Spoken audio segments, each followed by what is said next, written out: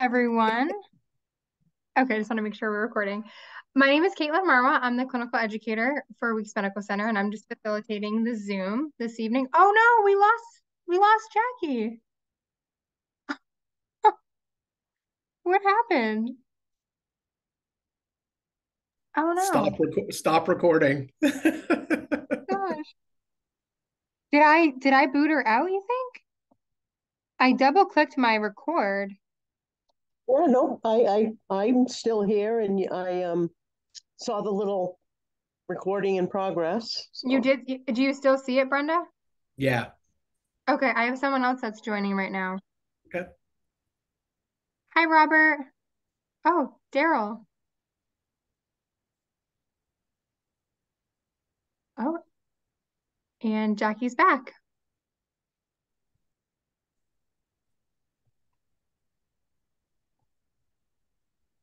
Hi, Jackie, are you back? Okay, I think that was just some technical difficulties. I'm not really sure what happened, so I'm just going to start over. Hi, everybody. Welcome. My name is Caitlin Marwa. I'm the clinical nurse educator for Weeks Medical Center, and I am facilitating the presentation this evening. Just some basic housekeeping. This presentation is being recorded and will be posted to our YouTube channel at NCH for viewing in the future. Please keep yourselves on mute throughout the presentation. There will be a question and answer following the presentation. Just admitting someone else here. So a brief introduction for our presenter this evening, Jesse Raimer, North Country Healthcare Director. Sorry, I'm admitting more people here. Okay, great. So Jesse is the Director of Materials Management, Manager of NCH Distribution Center, and Manager of the new NCH Home Medical Distribution Center located in Littleton, New Hampshire. Jesse has spent over a decade in healthcare supply chain. He previously works as a certified radiology technologist, as well as serving in the Army Military Police. He has been Director of Materials Management for the last 3 years and has been within our system for 8 years total. He has spearheaded the organization and rollout of the new NCH Home Medical Distribution Center and is very excited to offer these services to the community. Jesse and his team keep our affiliate facilities of Weeks Medical Center, Androscoggin Valley Hospital, Upper Connecticut Valley Hospital, and North Country Home Health and Hospice, as well as the business and financial offices of North Country Healthcare, supplied with the medical and office materials required to keep patient care and services moving. Jesse grew up in the Berkshires of Western Massachusetts. Did I get that right? Yes. And has lived all over the United States. Jesse, his wife, and young children are settled in Dalton, New Hampshire for the past 8 years and are proud to call Northern New Hampshire their home.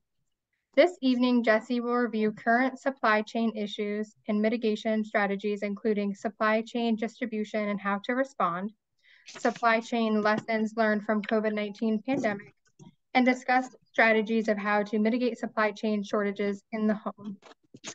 All right, I think everybody has been admitted, so I'm going to hand the floor over to Jesse. Thank you. Thank you, Katie, and thank you everyone for attending this evening. Very excited to talk about this today.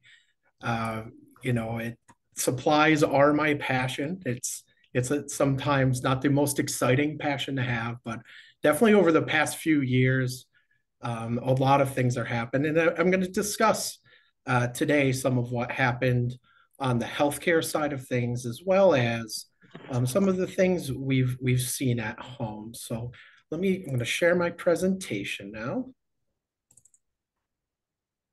And just thumbs up if you can see that. All right, perfect. So once again, thank you everyone for attending. It is a pleasure to be able to speak on this topic today. In this first section, I'm going to discuss the timeline for supply chain disruptions, lessons learned from these disruptions in healthcare as well as home, and we are going to have an open discussion regarding mitigation strategies. As I speak to the healthcare side of disruptions, I'd like to preface that I'll be discussing primarily medical supplies such as PPE, gauze, plastics, and equipment. And things of that nature. We're not going to discuss pharmaceuticals today, as that would require a much longer discussion, and I think we would all like to go to bed before midnight. So let's start by, we're going to do a little bit of a time travel here. I'm going to take you back to 2019 to show what the disruptions were at that time. The current slide shows the top 10 trends we were watching in 2019, pre-pandemic. We had trade wars going on, raw material shortages, recalls, climate change, economic regulations, economic uncertainty, industrial labor disputes, border issues, and even drones. There was that discussion going on of Amazon sending drones to people's houses, or even Domino's Pizza bringing pizza. And that's a discussion that was happening a long time ago. And while this was the norm back in 2019 and these issues were concerning, in healthcare and in our everyday life, we didn't see much change. Back then, Amazon Prime, if you did have it, would actually deliver the items that you ordered within 2 days. Shelves on the stores were full at all times. It was very convenient to be a consumer at that time. The economy relied really on a smooth operation of complex and sophisticated supply chains. The ability at the time to move materials and products in a timely and efficient manner had delivered many benefits to all of us, such as cost reductions, improving technologies, opening new markets, new business opportunities for producers. But little did we know at that time what the next year would bring us. So now we're going to skip ahead to April of 2020. And I'm going to warn you, the next picture may cause a little bit of PTSD of something that happened around that time. There it is. This was kind of the first disruption that really affected all of us due to the pandemic. The toilet paper shortage of 2020 due to the COVID-19. There were several shelter-in-place orders at that time, which caused an increase of consumers buying in-home goods. The stores typically stocked weeks' worth of paper goods. Due to the change in consumer activity, these stockpiles would last days, in some cases only hours. Data from Georgia Pacific, which is an American-based paper company, showed the average American household of 2.6 people uses about 409 rolls of toilet paper a year. The company estimated that people would use about 40% more toilet paper than usual if they were in the house all day due to the pandemic. And part of the reason this happened is the toilet paper industry is divided into two markets. You have the consumer, which is the type of toilet paper we use at home, and the commercial side. Those are those bulky rolls of toilet paper found in public restrooms, offices, restaurants, and hospitals that feel kind of like sandpaper. The increase in home demand led to the shortage and had manufacturers scrambling to increase production of the in-home product. Now, this is just one of several examples of supply chain disruptions in the United States due to the pandemic. This is essentially when going into a store and seeing empty shelves became a norm, and still is a norm to this day. Now I'm going to give you an example of a healthcare product that was disrupted. This you would see all over the news, and this was personal protective equipment. What that refers to is medical grade items like gloves, gowns, face shields, and face masks that healthcare workers use when in close contact with contagious patients. And when a highly contagious respiratory virus spread across the world in 2020, and every hospital and clinic in the United States suddenly needed lots of it, the United States just did not have it. So now we're going to look at a few factors that contributed to that PPE shortage. Number one, government stockpile. This was supposed to prevent this from happening. What the government stockpile is a network of warehouses full of medical supplies and vaccines first authorized during the Clinton administration for national emergencies like chemical attacks or pandemics. By 2020, the stockpile was already depleted. The US had dipped into the stockpile during the Obama administration to fight the H1N1 pandemic. And no one, not the Obama White House, Congress, nor the Trump White House, invested and built that stockpile back up. Limited manufacturers in the United States. The PPE industry did what many industries in the United States had done. It went global, looking for low-cost factories that could turn around orders immediately. Number three, 50% of PPE supply was manufactured in China. This wasn't shocking news at the time. China had built itself into a manufacturing powerhouse, but during this time, Chinese government was buying up PPE supplies and imposed export restrictions and had taken over several of these factories for their own domestic use. Four, and this is always an interesting one, is the competition for product. And it led to entering what we know now as the middleman. The lack of supply and spike in demand led to an industry of middlemen looking to cash in on the global health crisis.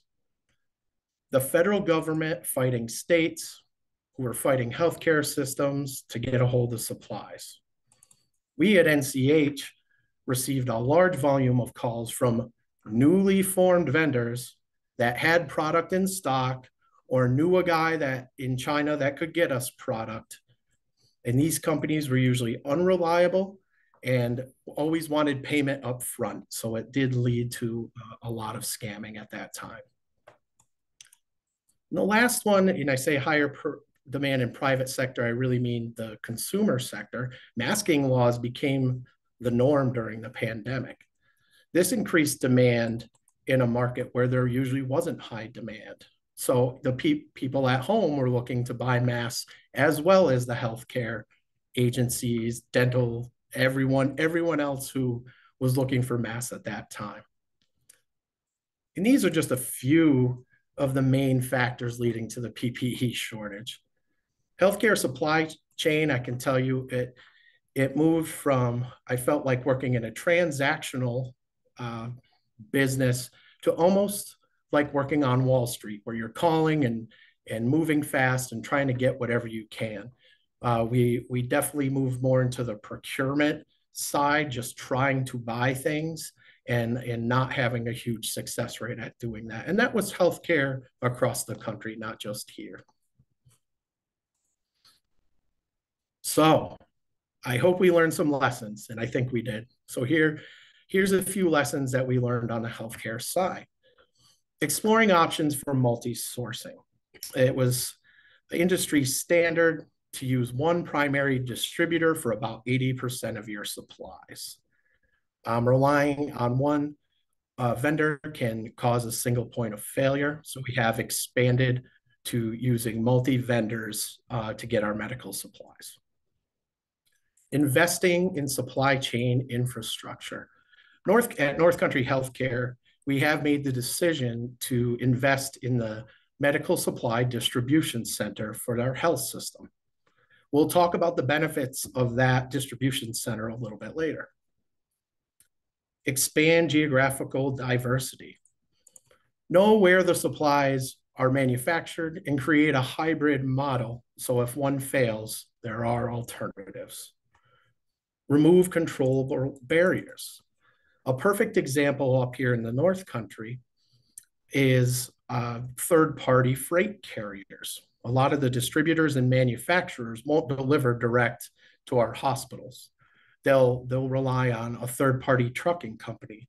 Well, a third-party trucking company doesn't necessarily go on a route every day to this area. They'll wait till they have a truck full of supplies, and no matter what it is, health supplies, tires, machinery.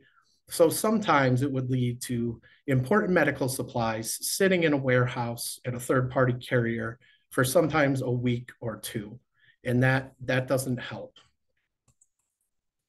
And the last part is stay prepared for the next emergency. Just kind of like the emergency stockpile in the government, they did not stay prepared.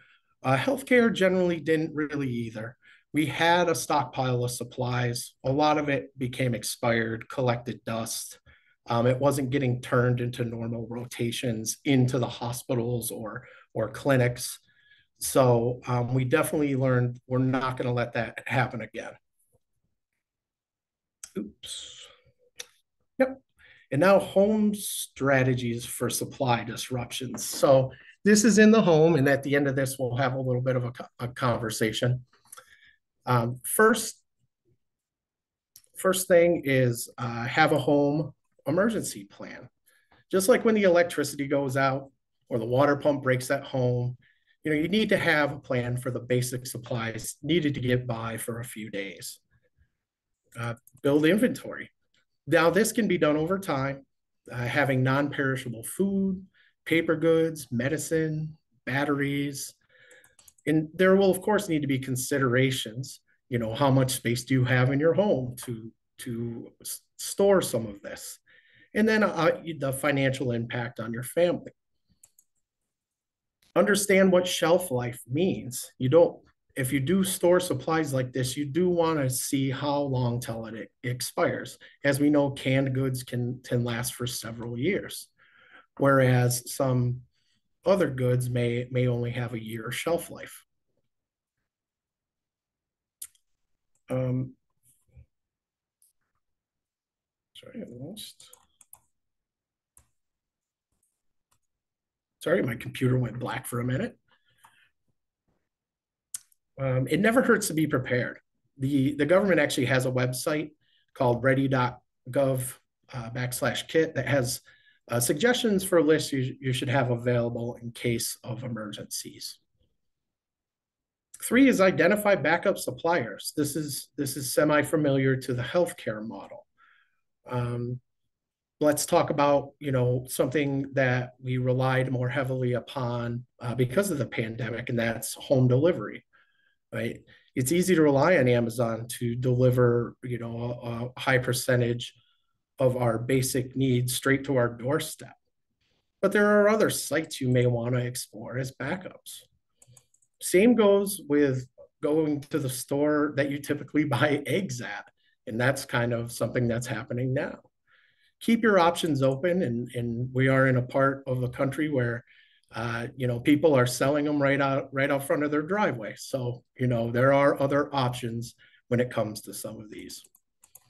And the last thing is plan with your neighbor. And I think this is a big one. And this is where I want to kind of open this room to discussion. This last item, let's take a few minutes to plan with our neighbor. And a question that you're more than welcome to just raise your hand or do whatever. What lessons did you learn from the supply disruptions due to COVID-19? I'll open up the room if anyone.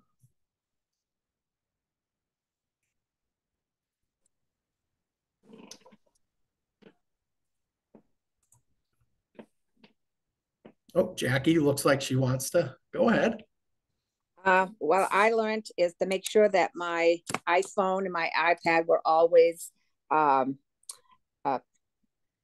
full service. They were always plugged in to make sure I was always had enough juice in there. So if I lose my electricity, I would be prepared for that.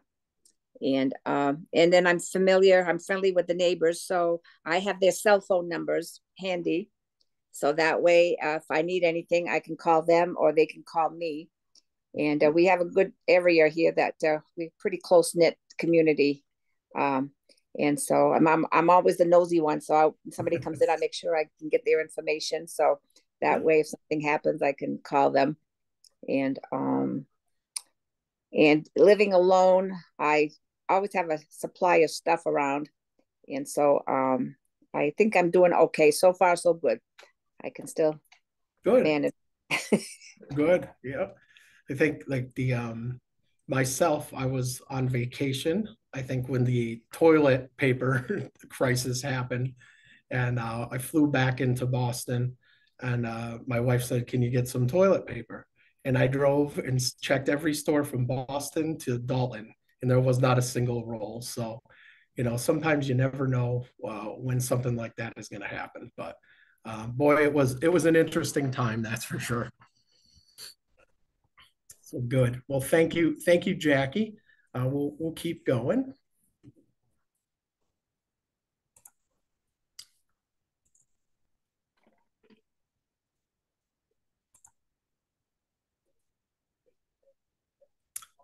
So this will now lead me to discuss two projects North Country Healthcare is currently working on to help remove some of the barriers from local hospital supplies as well as in the home. For the next part of the presentation, I'm going to discuss two projects underway at North Country Healthcare. One is Central Distribution Center, and the second one is home medical equipment. With the approval of Androscoggin Valley Hospital, North Country Home Health and Hospice, Upper Connecticut Valley Hospital, and Weeks Medical Center, North Country Healthcare has two projects currently in process.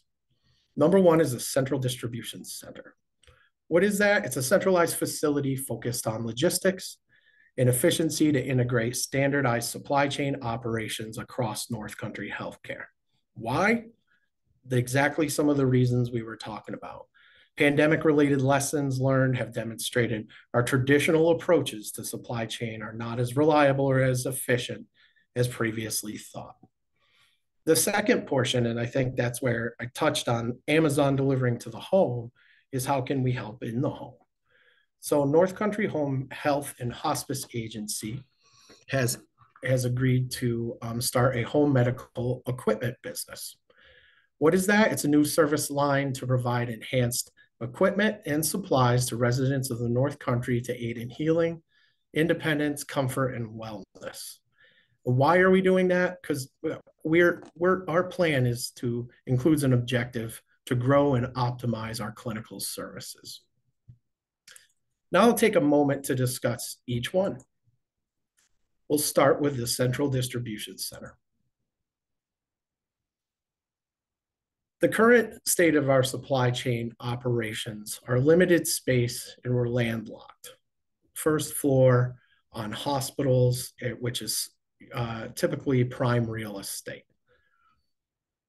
Our operations are segregated. We're operating in isolation with separate purchasing, receiving, inventory distribution. Economies of scale, we do have group purchasing organization compliance, but not necessarily the economies of scale we'd like. Staffing is limited cross coverage or consolidation due to having to manage all the sites. Logistics, this is the big one. Since I moved up here 8 years ago, we have definitely struggled to get trucks or distributors or manufacturers to get us what we need. There are logistical issues with trucks to Berlin, Colebrook, and Lancaster, kind of the example I gave earlier about third-party carriers holding supplies for medical supplies for a long time. Inventory. There's limitations on the inventory control. It led to overstock and outdates. And also, we get into the next part is emergency preparedness. Offsite storage was required at each facility to maintain the inventories we needed for the pandemic. These items we used a lot of to protect our staff as well as the communities.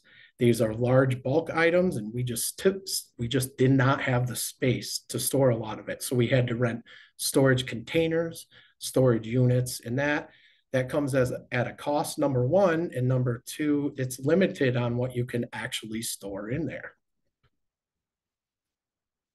And then just general awareness. Before this time, supply chain in hospitals or really kind of just we're a support group, but just kind of doing their thing and getting people supplies, and there wasn't really a huge focus on investing in it or the importance of something if something happened like this. The last thing is one of the main philosophies of the time was known as just in time, and you'll see it also might see the acronym JIT. So just in time inventory basically means that once the item is at a certain level on your shelf, whether it's close to 25, maybe there's 25% of the item left, the replenishment is coming in to put it back to 100%. Well, with the pandemic, this philosophy has gone right out the window. With delays, shortages, this just-in-time philosophy no longer works. And that's been recognized in several sectors, including healthcare, that right now it will not work. So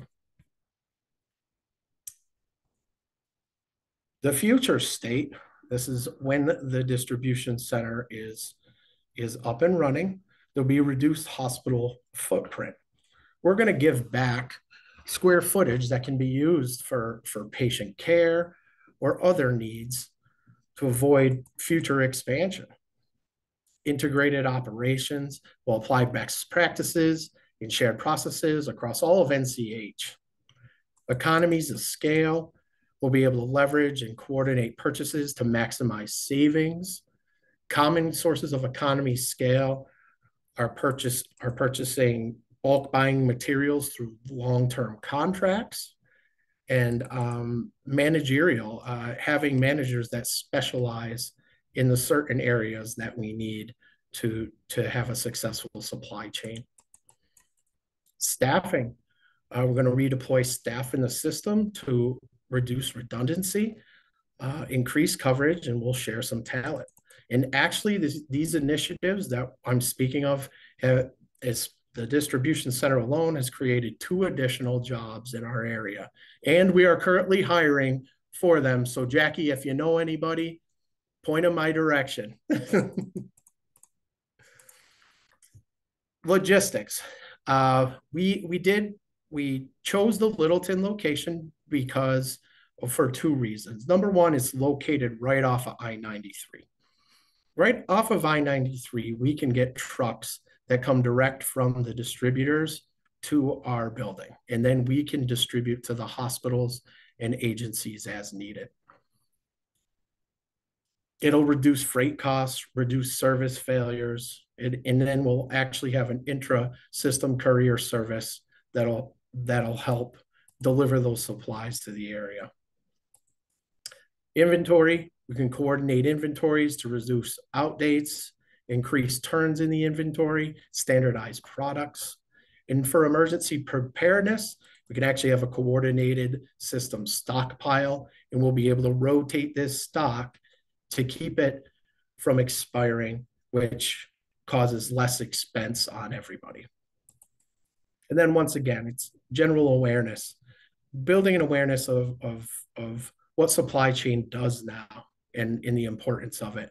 We see when it fails how it affects us from healthcare to home, and we just want to be prepared for whatever's coming next and address it at a distribution center level. Another big portion of it, this distribution center is going to provide the facility and logistical backbone for the home medical equipment service. And then overall, we're returning 2,000 square feet to these hospitals. So hopefully they can open an additional service or something else. Now we'll get to the home medical equipment side. First off, let's talk about what is home medical equipment. Home medical equipment is durable medical equipment, which is wheelchairs, walkers, hospital beds, prosthetics, orthotics, supplies, respiratory and sleep supplies, CPAP, oxygen, nebulizers, wound care, post-acute health, to home health and hospice, post-surgical, home modification, adding handrails, commodes, lift chairs, ramps that are needed, assistive devices like canes, braces, cushions, adaptive devices as well. Therapeutic shoes. Shoes aren't built the way they used to be, so sometimes we need some better shoes. And then wellness supplies, not so much on supplements, but things that focus on health and fitness. We're not doing this to compete with Walmart, Rite Aid, Walgreens, or Amazon. We're just trying to complement and serve the community. The current state of regional home medical equipment, there's a very limited physical presence. It's not clear if there's someone there to help. There's no walk-in areas available to ask for help with home medical equipment. The companies in the area are for-profit companies, and many of them are owned out of state. No system affiliations, known service issues. Since we have begun this project, the stories of people having to stay in hospital longer because they don't have something as simple as a bed to go in their home. There's numerous stories of that. And then, a barrier for providers when a provider wants to know where to refer the patients. They don't necessarily know. There's no personal help, and a lot of it is online drop ship, and it's a little bit confusing. The future state of home medical equipment will be an accessible physical presence. We will have a walk-in storefront combined with home deliveries and consultations. We are not for profit. This is going to be operated as a service of North Country Home Health and Hospice Agency. It'll be aligned into NCH, and will create those home care relationships between HME, hospitals, clinics, and home health and hospice. Elevated customer service. Our values and standards help patients navigate complexities. This is going to be North Country people serving North Country people, and that is a good thing. And then collaboration with providers. We're going to work with them to find out what their patients need and how we're going to make it easy for them to get it. Next, we'll talk about the facility. So how do we get to that state? We need a building, and there has been one under construction since October of last year that will be wrapping up soon. Right here, I put a little picture of it, and it's located in Littleton, right near 93. If you know where Burger King is down there, or the former Pizza Hut, it's kind of in between Burger King and Pizza Hut. Walmart's down over here. We're on the other side. These are actually the latest pictures from a few days ago. This is inside of the storefront, the home medical supply storefront, where hopefully later this spring, you can be able to go in, take a look at some items, and we'll be able to help you out. This is the front part of the store. And we will be, once again, working with home health and hospice to make home deliveries, and consultations can happen via telehealth, or even via right here in the store. So really the reason we selected that was number one, because of the location, and number two, Home Health and Hospice Agency covers Coos County and Grafton County. So this is a central location for this business line.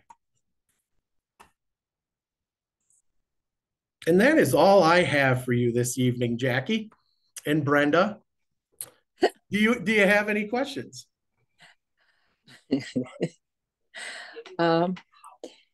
You answered most of my questions. The only thing is, are there any charges if somebody okay, if somebody goes to that new building, do you have to be a patient of the home health agency to get supplies?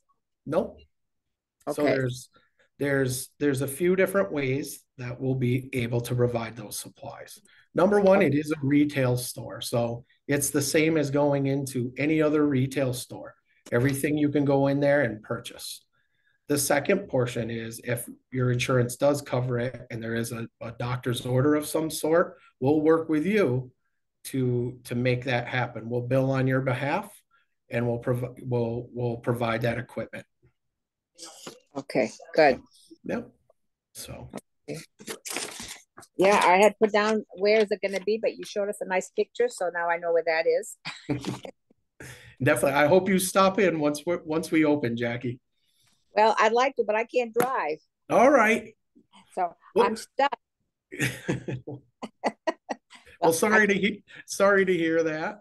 Yeah, I can't see well enough to drive. They say I can, but I haven't because I've got depth perception issues. So it's a little bit nerve-wracking. I'm gonna try it again this spring. I'm gonna try it one more time. If it's too nerve-wracking, I'm not gonna do it. But I've got a lot of friends that can take me around. But it looks like a very nice place. Yep. So, but it's good tonight to know to refer people if people have questions. A lot of people have asked me, where do I get this? How can I get that? So now at least I'll have something to tell them. Yep. And when we open fully, Jackie, we'll advertise and you'll know, the community will know that's available. So right. Okay. So okay, let's see. That's about, you answered a lot of my questions. I learned a lot. Thank you. All right. It's kind of more stuff. And I like your what you talked about, our home strategies for the makes me stop and think. I was already kind of ready, but now it's nice to know about it. Yep. So we can gives me an idea. I can share that with my people. Good. Good. I guess that's about it. All right. Looks like you had a big list there. So I'm glad we could take care of that. Yeah. So thank you very much. This was interesting. Yep. So, thank you. Too bad not too many other people listened in. That's okay. We only need one. That's it. Yeah, right. No, it was great. Thank you so much, Jesse. Yep. You're welcome. Thank you. Take care. Thank you, Jackie, for coming. Nice meeting you guys. Good night. Night. Bye, guys. Bye. Bye-bye.